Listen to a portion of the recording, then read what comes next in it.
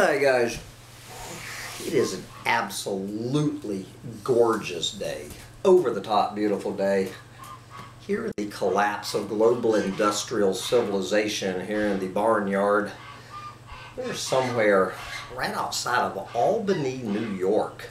We have found ourselves on this beautiful Sunday morning, September 8th, 2019. So it is time when I get to wear both of my non-existent hats. I've lost all of my hats this summer. Where I get to bring you my Doomsday Sermon on that other channel and my Monday's Chronicle of the Collapse. And I'm a little bit torn. Which Doomsday prophet are we going to hear from today? I'm trying to make up my mind between James Lovelock and Dahr Jamail.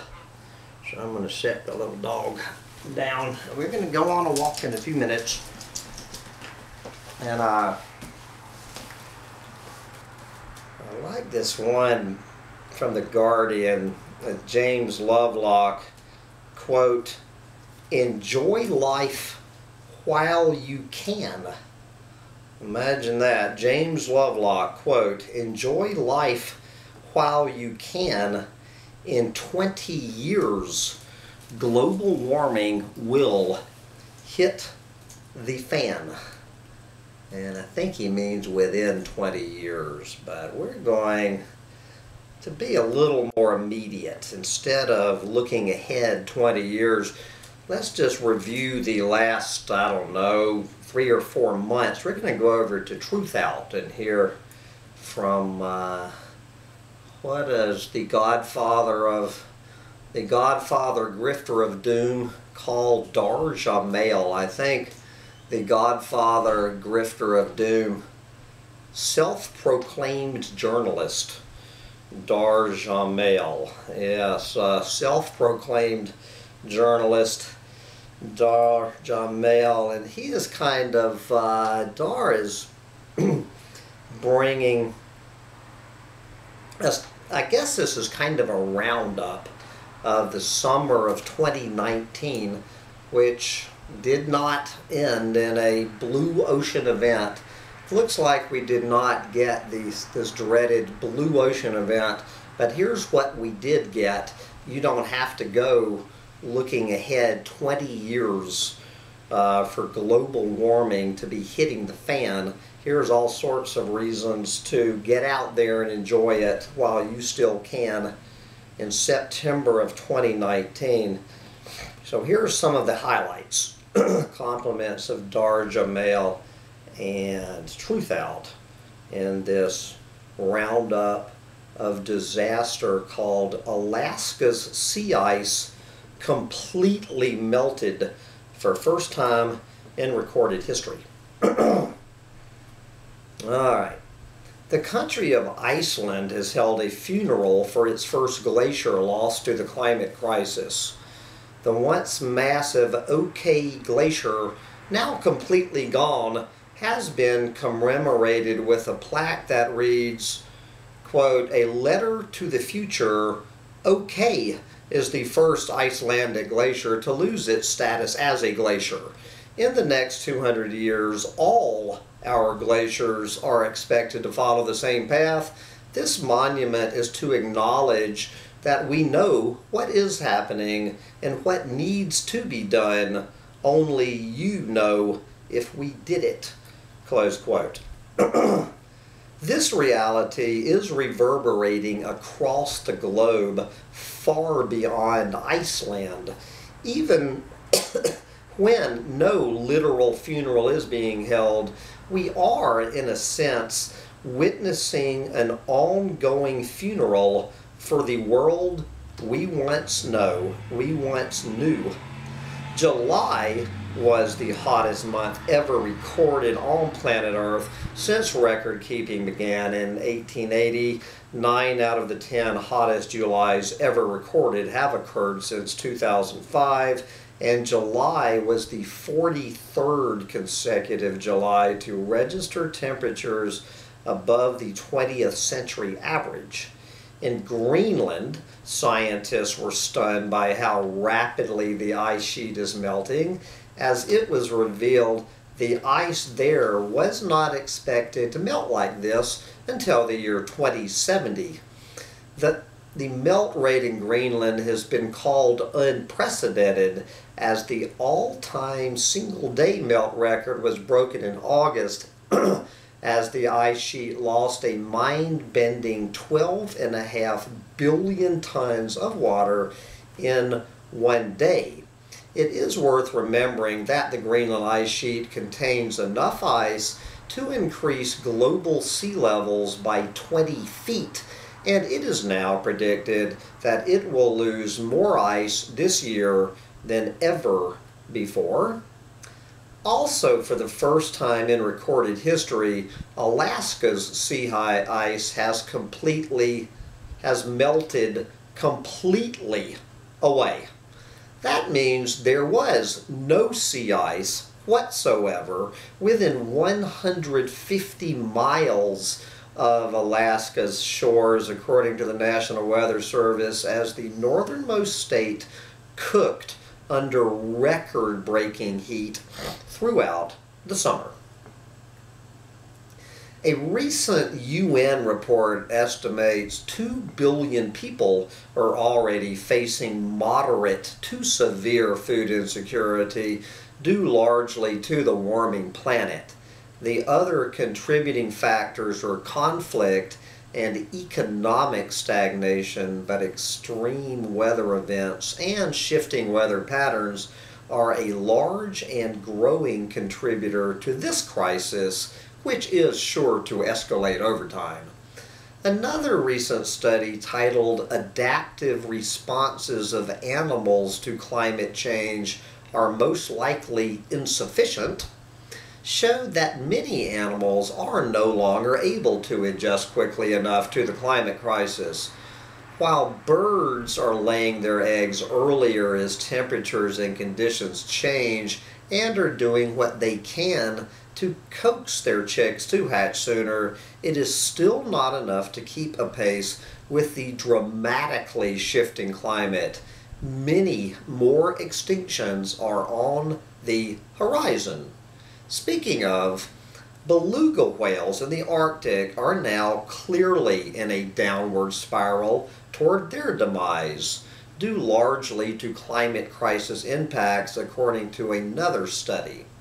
Warming waters, lack of food, and pollution are taking their toll on the embattled whales. Over the past 20 years, their growth rates have been declining, which means their ability to forage for food is now also compromised. It is interesting to see even mainstream outlets like People magazine now reporting on climate grief, which the medical community has already been doing for quite some time, and expects to see a dramatic ramping up of climate disruption-related mental health issues in the future. In Greenland, residents are already traumatized by climate impacts, as they are coping with the reality that their traditional ways of life are clearly on the way out.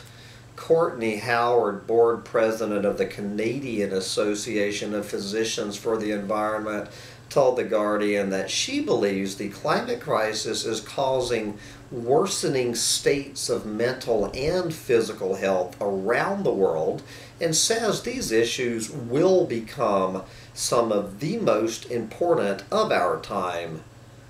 Quote, temperature change is magnified in circumpolar regions. There is no question Arctic people are now showing symptoms of anxiety, ecological grief, and even post-traumatic stress related to the effects of climate change, close quote.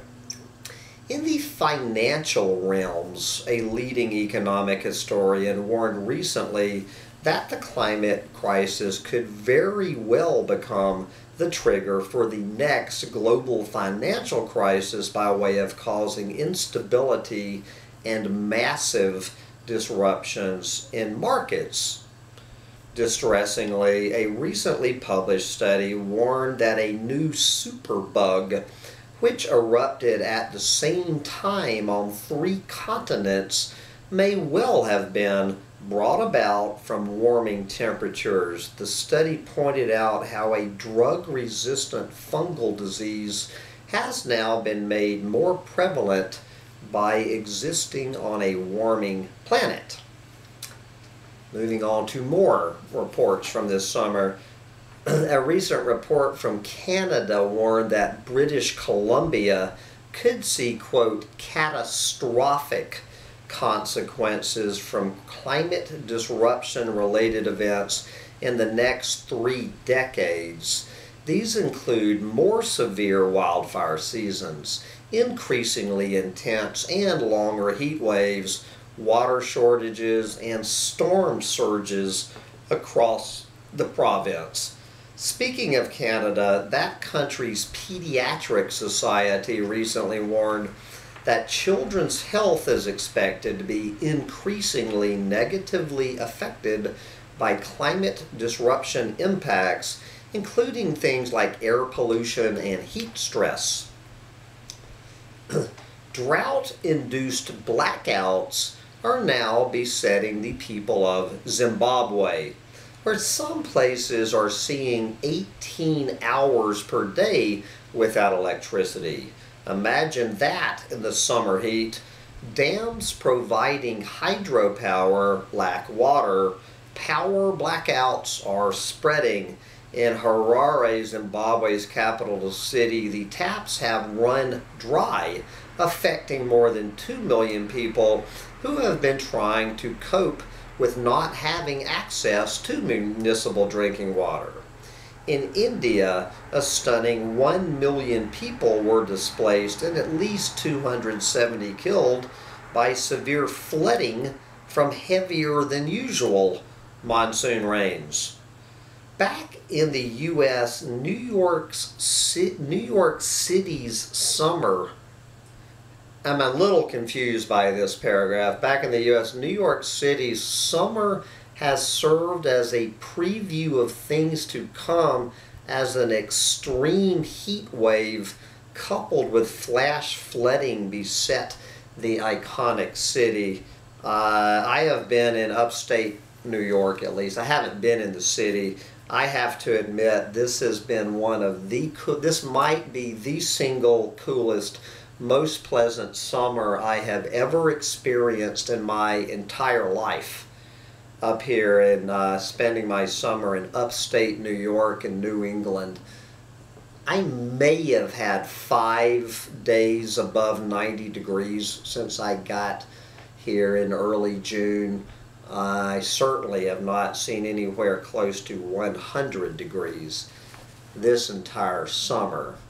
Okay, on the other end of the water spectrum, a recent study published in Science Advances warns that mega droughts will likely beset the U.S. Southwest within decades. The study stated that the mega droughts are, quote, almost assured and will be on a scale not seen since medieval times.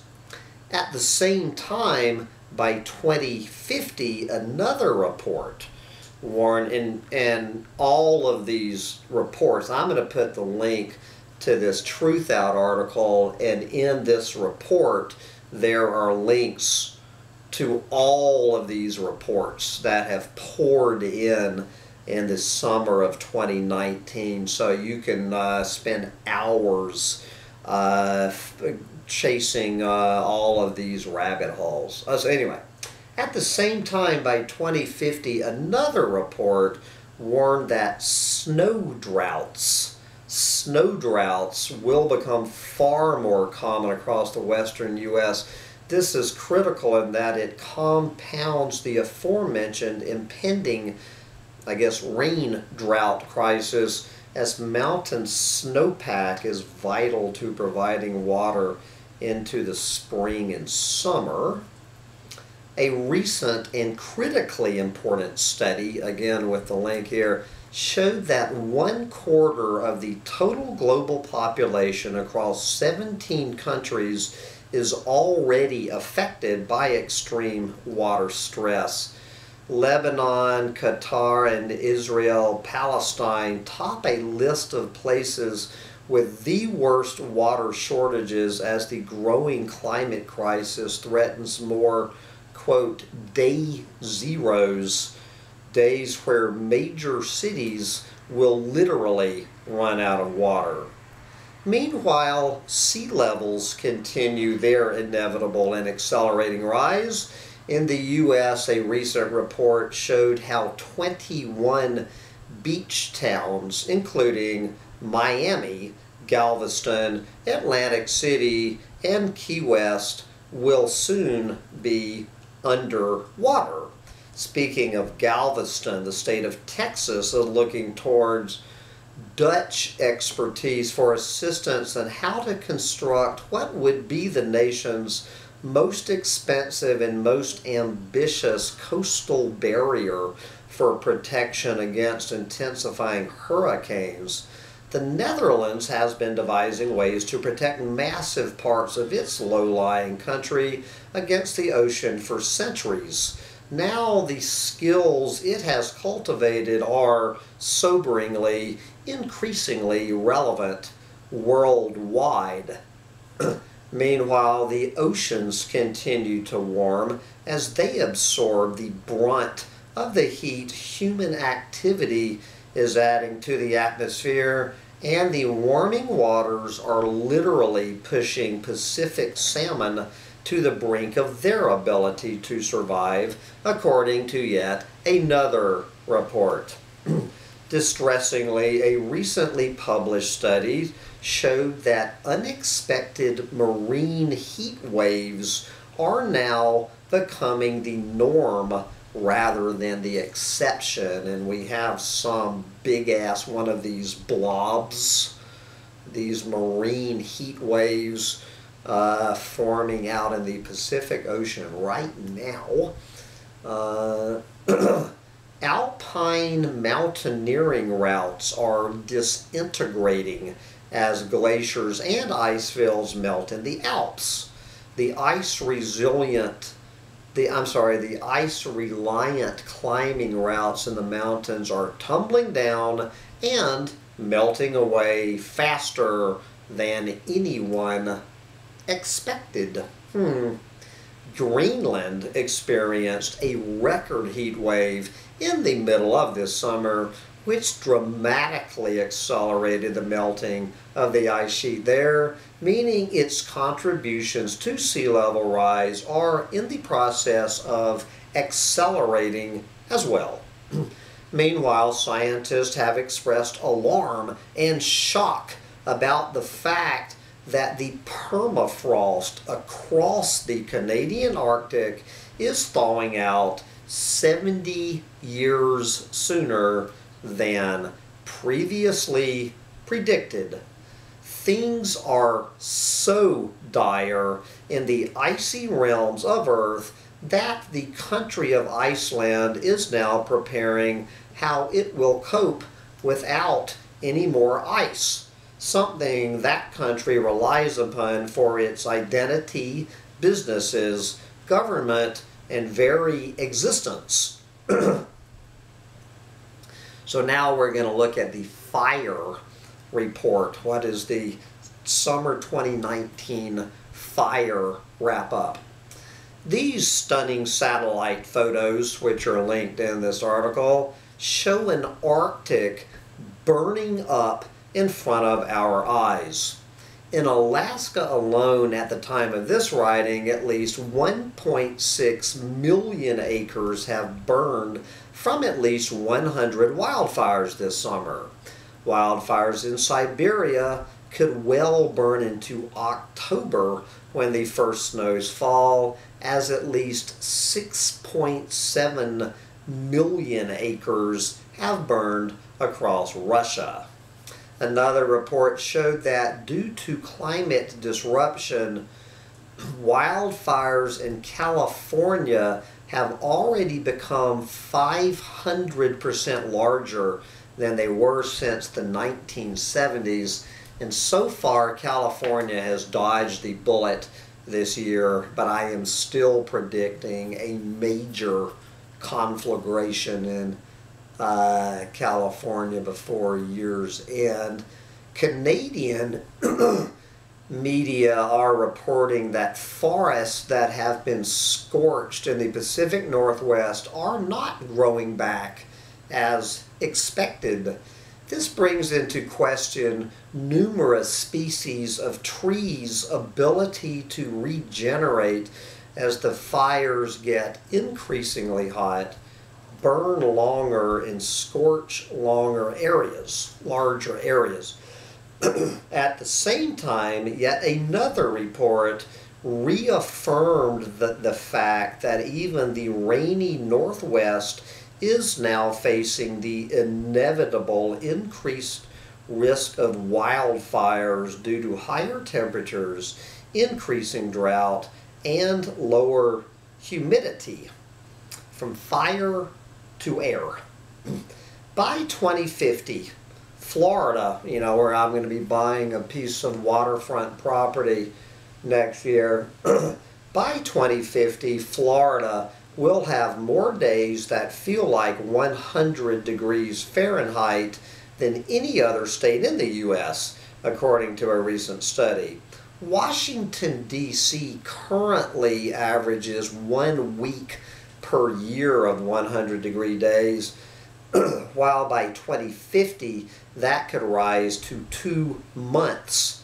The same study warned that climate disruption will expose millions of people across the U.S. to, quote, off-the-charts extreme heat. Meanwhile, Europe sizzled under a record-breaking heat wave this summer as heat from the Sahara Desert baked the continent and temperature records toppled en masse. There are far too many records to name from that heat wave, but notable was the fact that Germany, Belgium, and the Netherlands all recorded their highest temperatures ever recorded during Europe's second major summer heat wave. In Canada, the far northern community of Nunavut saw warmer temperatures than the city of Victoria, far to its south, according to Canadian news, quote, "The source of the Arctic beach weather is a large current of air that somehow found its way north from the U.S. southeast," close quote, a much more common occurrence as warming intensifies. And so now Dahr Jamail is sending a personal note to Book Hermit under Denial and Reality. So Book Hermit, this is for you from Dahr Jamail. Ever busy denying the crisis. In the last month, the Trump administration buried a large climate disruption response plan as revealed by Politico. The outlet revealed how the Agriculture Department prevented the release of an already completed and sweeping plan about how the government should best respond to the climate crisis. Meanwhile, in what could have been a slip of the tongue, although I don't think so, Trump's Energy Secretary Rick Perry said during a recent nationally televised interview, quote, "The climate is changing. Are we part of the reason? Yeah, it is. I will let people debate on who is the bigger problem here," close quote.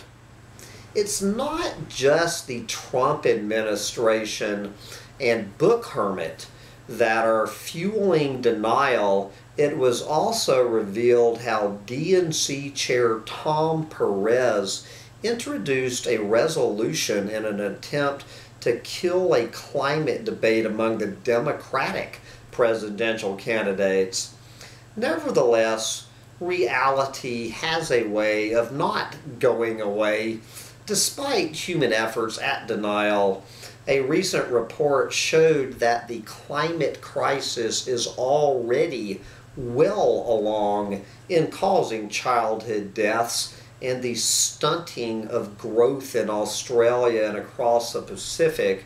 Other impacts on kids include lowered cognitive capacity and higher susceptibility to the spread of diseases. And to keep all of this in perspective, as a final reality check, the burning of fossil fuels reached an all-time record last year, according to oil giant BP. For perspective on the rate of acceleration now baked into the system, half of all fossil fuels used by humans have been burned since just 1990. Many more consequences are lurking just around the corner, as it takes at least 10 years before we begin to see the impacts of the CO2 once the fuels are burned.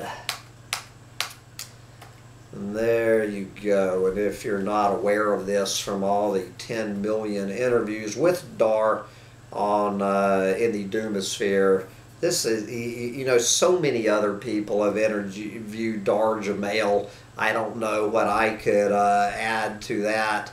So probably won't be talking to Dahr on Collapse Chronicles.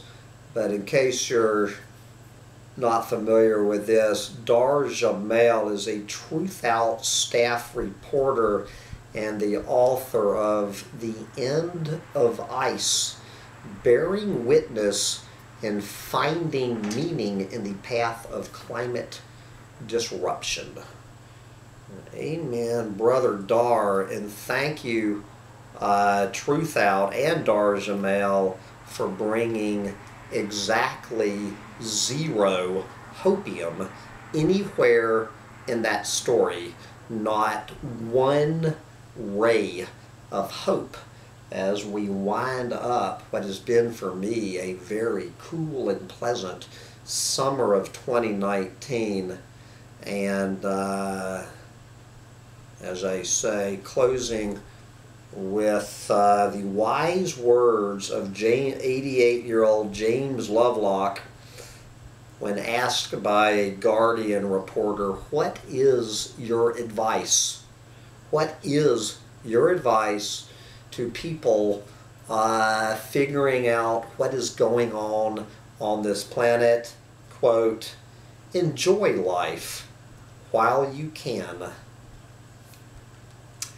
And I cannot think of a better way to wrap up today's sermon and tomorrow's Chronicle of the Collapse by joining James Lovelock and his advice to get out there and enjoy it while you still can, which is what I'm getting ready to do with the little dog. We are going to get out there and enjoy this gorgeous late summer day here in paradise in a collapsing planet, and I suggest you do the same. Bye, guys.